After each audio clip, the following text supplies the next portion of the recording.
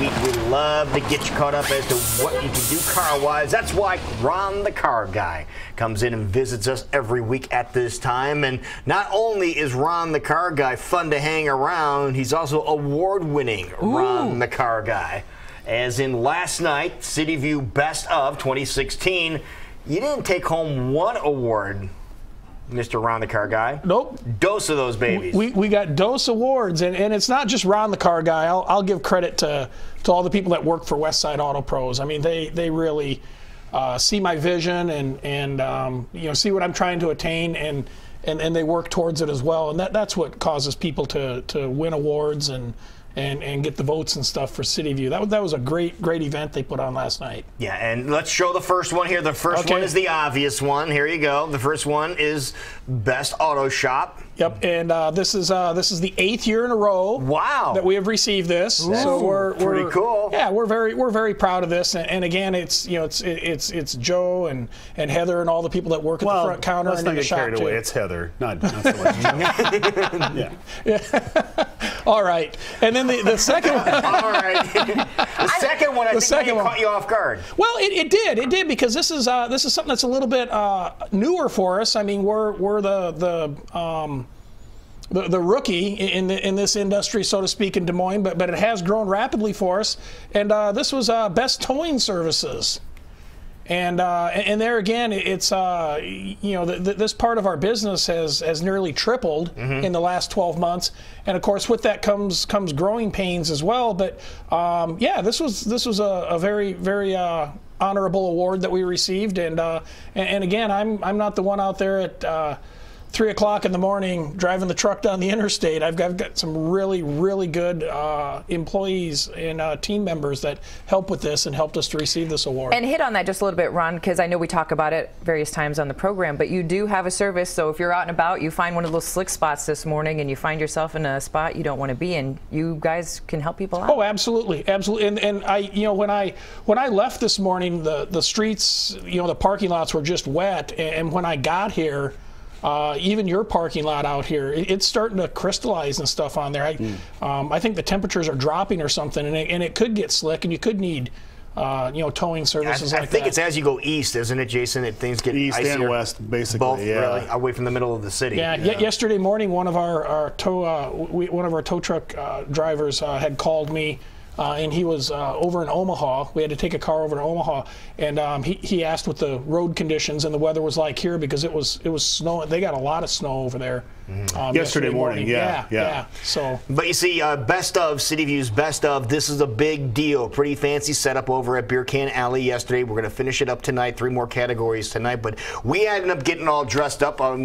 Craig, in the back, if you can show Jason, Jackie. Now we got all dressed up, and then look at that crew there. And then we see Ron the Car Guy, and you look like you just came from the co-op. He looked like he was going to Beer Can Alley. Yeah, all right. So I was going to Beer Can Alley. So we said on stage, we're going to make sure. See, Ron, you've been there in a tux before. I have. Up and you kind of caught us off guard. Well, I loaned my tux to Jason this year. So I mean, so you're going to be on the show. We're going to fix you up here with a bow tie.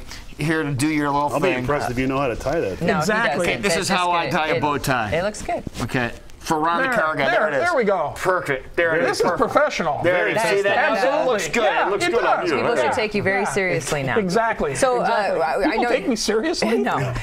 So I know you have something very important to talk about, but if people are getting ready to head out the door soon, what's the number in case they do get caught in a slick spot?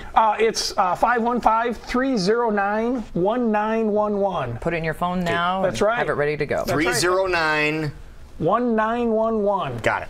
All right, perfect. So what are we chatting about this morning? You know, we're going to talk about, I call it the U-turn button that we sometimes see on our car. And we've got a graphic here to put up. And that's the recirculation. Exactly. It's the recirculation button, sometimes referred to as the U-turn button. If you're driving down the road and you push that, your car will not make a U-turn. But it's a question we get asked a lot, is when should I use this? When you go by a hog lot. Okay, well, this segment's over. Jason answered the question. No, but all cars have that. It's incorporated into the heater and the air conditioning controls. And, you know, like I said, we get questions as to when to use it or what it does. And even like in the winter months, this time of year, we'll get vehicles that come in and they'll have a complaint. They'll say, you know, my windows are fogging up. There's excess moisture in the glass, which is typically a sign of a heater core that's starting to malfunction. But we get in the car and we look at it with them, and what we find is they've actually got the U-turn button turned on, and that's not something you want to use in the wintertime on your vehicle. It's actually designed to work with the air conditioning system.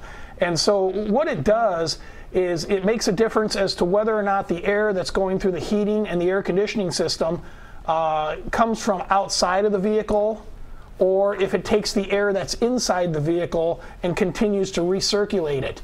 And so in the wintertime, if you're running like your heater or your defroster and you've got that activated, it will just continue to recycle the air that's in the cabin, which when it's doing that, it takes the moisture that's coming out of just the natural breathing and the breath of the occupants, and it keeps recycling that through there, and it has no way to dry the moisture out of that air, and so it puts it up on the windshield, on the side windows and stuff. That's why it's fogging up. Exactly, exactly. So that's really not something you should probably utilize in the winter time. When I'm sure some of the logic is, well, I'm going to recirculate the warm air. It'll be easier to keep it warm. And it'll get hotter. That's probably the logic. Absolutely, and that's certainly the logic as to how it works in the summertime is when it's really hot outside, especially when it's really humid, to keep running that same air in the cabin through the car. You know, you cool it down from 80 degrees to 60 degrees, and you keep running it through, and it gets colder and colder and colder.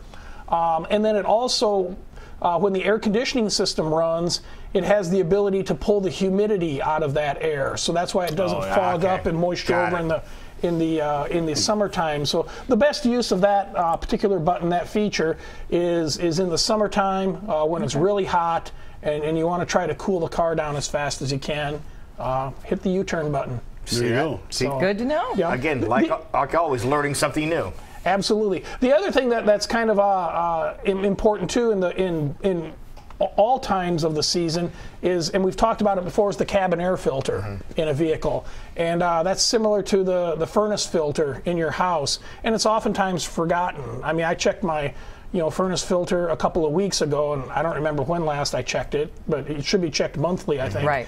And I couldn't believe all the stuff that was in there, and it was partially restricted, and it looked nasty. I'm sure a lot of the dirt gets pulled through it then and gets circulated through the house. So your cabin air filter is the same thing. It cools whether you're bringing outside air in or running the same air through the car, and the recirculation.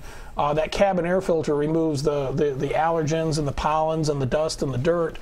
So it works effectively, and if it's partially plugged up, then your heater and air conditioning is not working properly. How often are we talking here?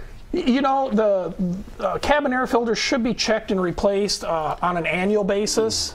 And depending on where you drive, if you're in dusty, dirty areas, or if there's a lot of road construction, or you're in a rural area, it can actually plug up and restrict sooner than that. So if you're noticing some odors in your car, or maybe the vehicle doesn't seem to heat or cool, it probably should be checked. A lot of places check that cabin air filter on most cars when they change the oil. For the most part, they're relatively easy to get to. Right. There's a few cars out there that you've got to remove part of the dash. But you guys can check them for people, right? Absolutely. Okay. And what if check them, we what if replace they need them. to replace them? Yeah, you can do them too? You know what? We can, and we've actually got a Great Day KCWI 23 special. Cabin air filter, the filter, the labor to replace it, everything through the rest of February, we'll do it for $23. That's pretty cheap. It is. That's very cheap, as a matter of fact. A lot of times the filter itself is 23 to 40 bucks. I was going to say, I thought 40 bucks. Yep. So any car, we'll probably lose money on a few, but it's fortunately we're not doing this on Channel 8 or Channel 13. So KCWI 23 special, $23. We'll put a cabin air filter in your car, and for most cars you don't even need an appointment. Just stop by and we'll take care of it. Okay. Perfect. Now is it just under the dash? You got to climb under the dash? Yeah, sometimes it's under the dash, and sometimes you access it under the hood. There's a panel that we pull there. Is that where Heather comes in? She can go under the dash? Yep, and then she's small enough we can get her in there. Yeah, one time we shut the hood and she was there. So, but if you want to get a hold of us, you can just give us a call. The number there is on the screen, 225-9090. or we're all over the internet. Just Google Westside Auto Pros, and you'll be able to get a hold of us. Yeah, by the way, City View's best Westside Auto Pros, just to point that out one more time. And what's cool about this is these are all local businesses. 11,000, if I remember right from last night. Local businesses 11,000 and voted on by local people. Yeah, local people, local business. I love it. Well, congratulations. Thanks, Thank you. Ron. Tie looks good on you. All right, I might keep it.